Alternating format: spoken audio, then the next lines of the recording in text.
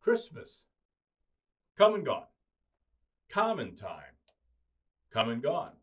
Ash Wednesday, what a wonderful night that we had. We had an amazing group of people where we were able to worship together, communion, ashes, and then a wonderful meal that was provided for us afterwards. So today we begin a new sermon series for Lent. It's going to be called Emmanuel, God with Us.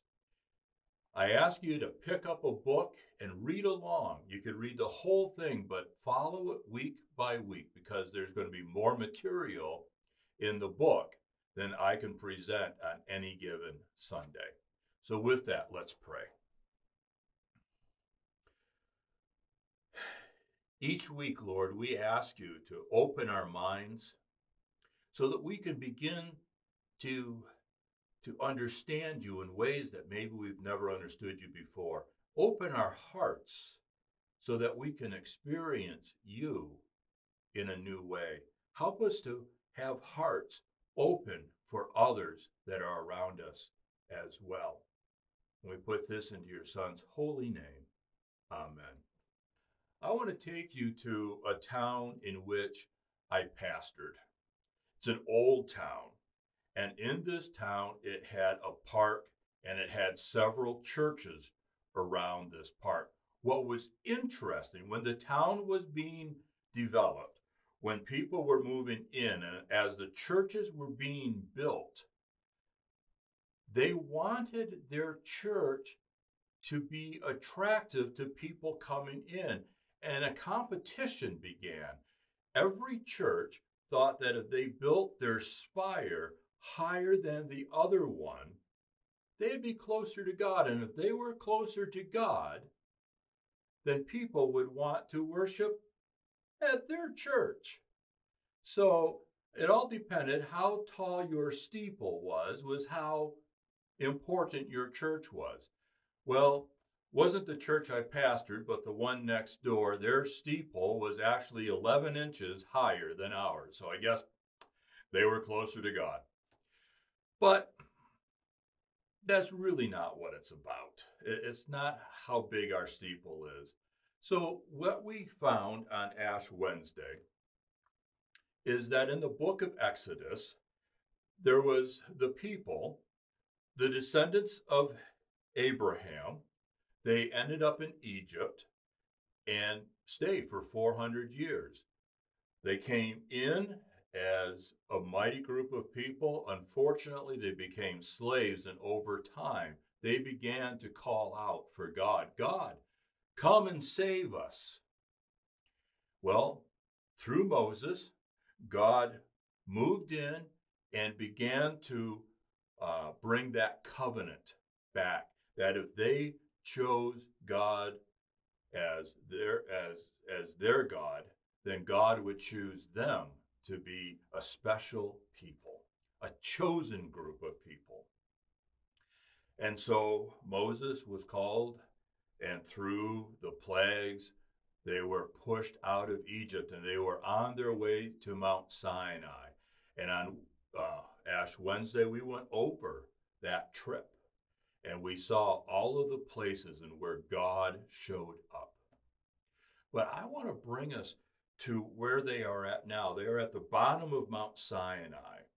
And we see in Exodus chapter 25, verse 8, God is talking to Moses, and what he says is, "And have them make me a sanctuary so that I may dwell among them, in accordance all that I show you concerning the pattern of the tabernacle and all of its furniture, so you shall make it."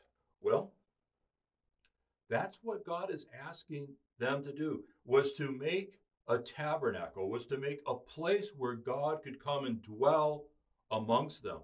But here's what's interesting about where that tabernacle, where the wilderness tabernacle set, was in the very center of their camp. Now imagine there are 12 tribes.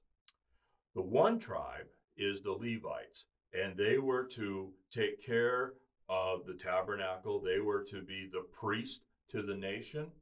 And so they literally were the closest to the tabernacle on all four sides. And then the rest of the Israelites by tribe were set on all different four sides. So here God's dwelling was in the very center of the camp. God wanted to be at the center of their lives. Now, there was a word that the writer used that described what it meant to dwell. Let me take you to page 31 in this book. And here's what it reads. A closer study of the word dwell, sakan, in the original language may have cause for some debate or at least some tension. The word for dwell could have been bo, which has a connotation of coming and going. In other words, bo would mean that God is not seeing them as important. It would be more of a distant God, a God that, come and go, whatever. Well, then the another word for dwell could have been used is yasab, which would have meant to be a permanent inhabitant. But instead, what we see is the word sakan. This word, it means that God is personally invested, but yet not tied. In other words, the people didn't control God. God came by choice, but if something happened, God was not stuck there, was not in a permanent situation. So if they rebelled, God could leave. But so that's the intent, was to show that God was not a distant God. God was not a slave to them, but this God chose to be with them as long as they were choosing to be with him. So let's take a look at what God is saying by being the center of camp. It says, I want to spend time with you. I want to live with you. In fact, more than just live with you, I want to become the very center of your life. Think of that. As they were walking around on their daily life, if they had to go see a friend that was in another tribe, they would have to go past the tabernacle. So whatever they were doing in their daily life, going and tending their flocks, whatever it was, the tabernacle and God were at the very center. No matter what they did, God was there. I want to take us into the book of John, the very first chapter. And let me read to you. And it says, in the beginning was the Word, and the Word was God. He was in the beginning with God. All things came into being through him, and without him not a thing came into being. What has come into being in him was life, and the life was the light of all people. The light shines in the darkness, and the darkness did not overcome it. There was a man sent from God, whose name was John. He came as a witness to testify to the light, that all might believe through him.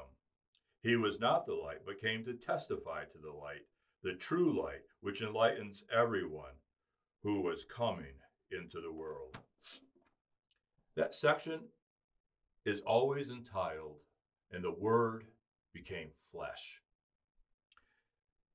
Jesus, humbled. We went through Advent, went through Christmas, so we know that Jesus was born into this world to be both man and God. But what was the purpose of coming into the world? It is to basically to reiterate what was happening in that account back in the Old Testament, back at the wilderness tabernacle, where God says, I want to be the center of your life. Here Jesus comes to do the same thing, not in spirit, but now in flesh. Jesus is saying, I want to spend time with you. And we see that through the lives of the disciples. He wants to live with you. We see that with the life of the disciples. He says, I want to be part of your life, to be the center of your life. Now we see that in the stories. Jesus had meals with people. He was the center of the party. There was family. And so wherever Jesus was at, he was saying, I want to be with you. I want to live with you. That's what the message is for us today. God is not a distant God. God is not a God that is in our back pocket, as we normally will say. We don't have Jesus stuck there and pull him out when we want him. But Jesus wants to walk with us. Jesus wants to be in the center of our life. So as we go to work, as we sit with our family, as we go to different events in our life, we bring Jesus with us. We walk with Jesus. Jesus is a part of everything that we do. Say, like our marriage or our family, Jesus becomes the center of our life. That's the message. Jesus wants to be the center. Now, the question is, have you made Jesus the center of your life? Are you allowing Jesus to be the center of your life?